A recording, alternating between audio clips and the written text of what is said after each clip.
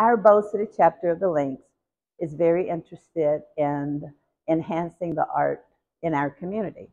And we basically work with students and elderly.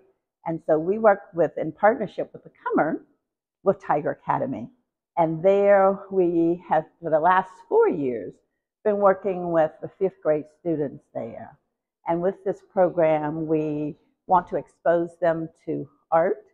And we come to the Cummer and we usually get such a wonderful tour and they learn so much. In addition to that, Cummer and the Bow City chapter go into the school. And the kids get to do an art project, and both of our groups support that project with supplies and our support in questioning and helping the kids come up with their ideas. And, um, and from that, we also encourage the parents as well.